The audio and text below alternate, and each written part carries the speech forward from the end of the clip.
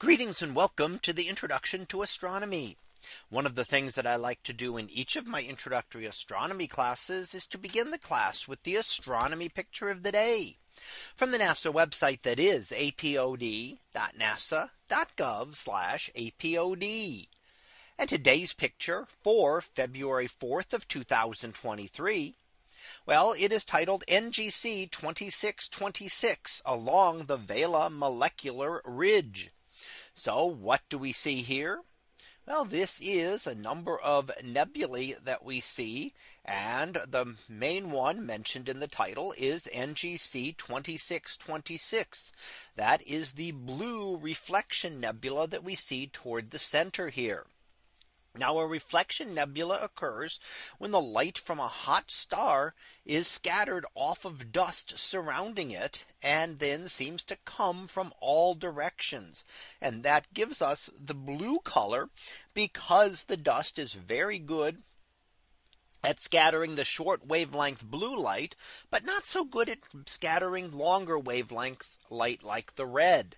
So the blue light gets scattered and comes to us from the dust, whereas the red light pretty much just passes through.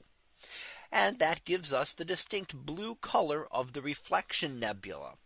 Now, something similar, although not exactly the same, happens in our own atmosphere, where our atmosphere scatters light, giving the blue color coming from all directions, giving us the blue color of our sky and making the sun look very orange and red as it gets very low in the horizon at sunrise or sunset.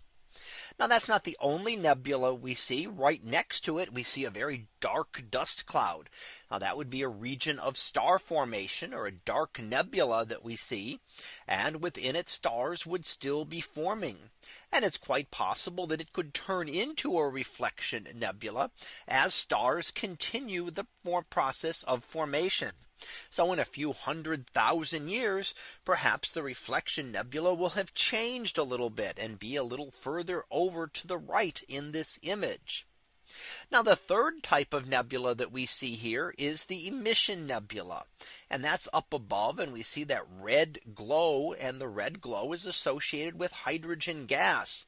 When hydrogen gas is energized by ultraviolet light from hot stars, it will give off a distinct red glow, as we see here.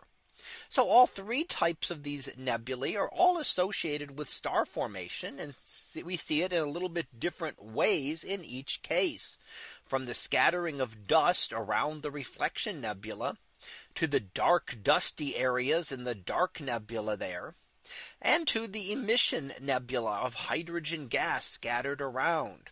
And it all is just a transitory phase in the very early stages of star formation.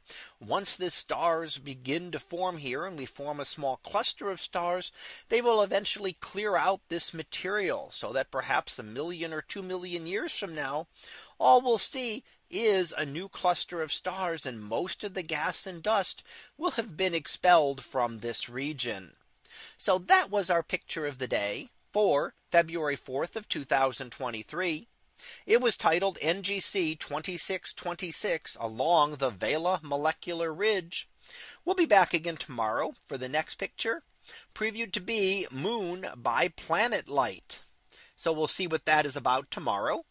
And until then, have a great day, everyone, and I will see you in class.